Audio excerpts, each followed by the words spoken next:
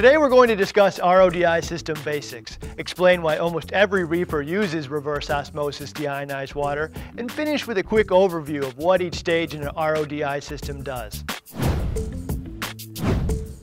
Hi, my name's Ryan and I'm the host of BRStv, where each week we explore a new topic related to reefing. This week we're going to dive into a piece of equipment that's found on basically every long-term successful reef tank out there: reverse osmosis deionization systems. While this thing looks fairly complex with all the canisters, filters, and tubes, it's probably one of the easiest things you'll ever install or use.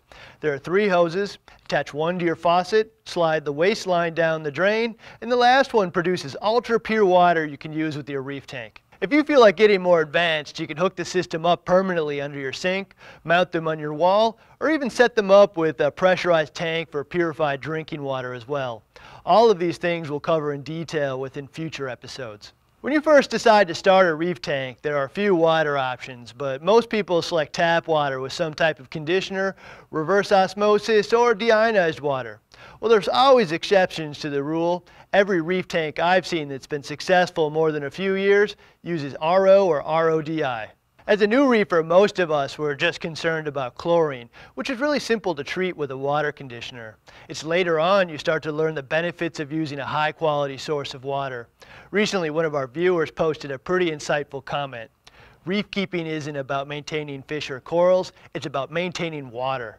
This is the best advice ever. Healthy fish and corals are just a side benefit at being good at maintaining pristine water. First step of maintaining water is starting with a high-quality source water. There are 2 main concerns with well and city water that go beyond simple chlorine. First is it can contain nutrients like phosphate and nitrate, which feed algae growth, slow down calcification, and resulting coral growth. Fish food will almost always be the biggest source of these nutrients, but maintaining high-quality, low-nutrient water should include a variety of efforts. Second concern is general contaminants like metals and chemicals found in many water sources. Farm runoff, old sewer systems, your home's copper piping, less than ideal water treatment plants, and 100 other things can all add unwanted contaminants to your home's water. Because your tap water is mostly safe to drink, it might seem safe for your tank, but tap water can contain elements that may not harm people but will irritate or kill more sensitive invertebrates like corals.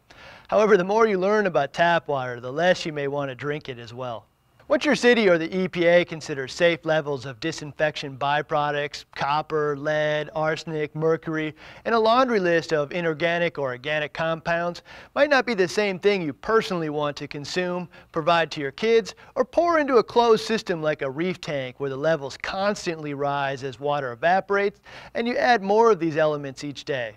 Well, I realize my neighbors aren't dropping like flies from drinking the city water, and many tanks seem to do okay, especially in the short run. Basically, all of these items listed by the EPA as common water contaminants are known to cause serious health-related issues and can't be good for your corals or fish either. Rather than trust the safe levels they've come up with and your city's testing methods, I think it's just easier to buy an inexpensive RO system and remove as many of these things as possible yourself.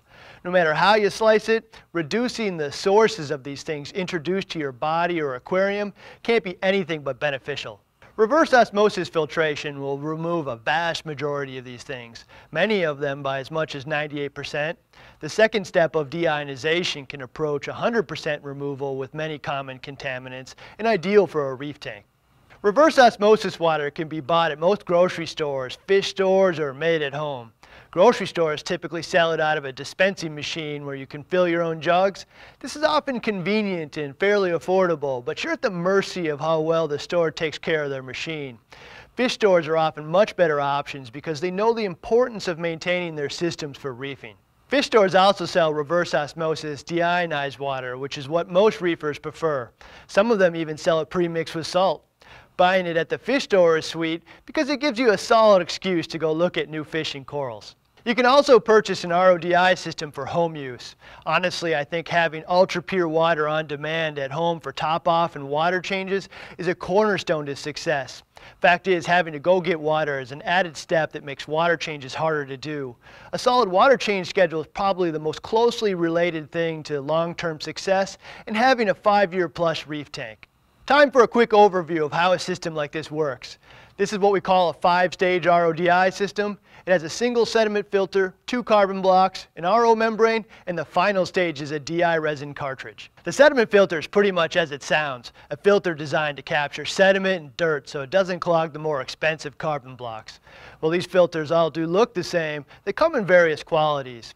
Using higher quality sediment filters will protect your other filters better, reduce the replacement frequency, and help maintain higher water pressures feeding the system, which will have a big impact on overall performance. We recommend NSF certified GE PureTrex and RO.Z as some of the best options around for sediment filters. The next two are carbon blocks. They're typically installed in series, with one having a larger micron size, often between 5 and 10, and the second one is often less than 1 micron. These filters are primarily for removing chlorine and volatile organic compounds like pesticides, herbicides, and 100 other man-made chemicals. They'll also remove unwanted tastes and odors. We suggest looking for a brand that's made in the USA with US water quality standards versus cheap imported versions, and look for the NSF certified seal, which means these filters have been tested to ensure their quality. Our favorite has always been KX Technologies. They're pretty much the default leader in what everyone else in the industry measures up to. Some systems have a single carbon block rather than 2. In most cases, a single block is suitable. However, dual blocks have some advantages. First, it provides longer contact time for a more complete removal. Second, the smaller micron carbon blocks are typically better at hard to remove volatile organic compounds, and running 2 blocks gives you a longer replacement window, so it's less critical to change them exactly on time. The next stage is the RO membrane in the white canister up top. This is the filter that does a vast majority of the work. The rest of the filters are more or less just prepping the water for the membrane. A good functioning membrane will typically remove between 96 and 98% of the total dissolved solids, or TDS, found in the water. Basically a thin membrane rolled up, which allows water molecules to pass through, but rejects most contaminants and sends them out with the wastewater. If you maintain the pre-filters properly, this membrane can last as long as 3 years or even longer.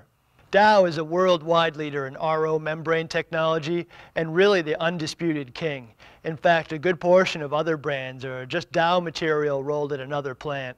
The Dow 75-gallon per day membrane provides excellent performance at water pressures typical in most homes and what we recommend in almost all cases. There are 150-gallon per day membranes, but they require higher water pressures, so you may need a booster pump.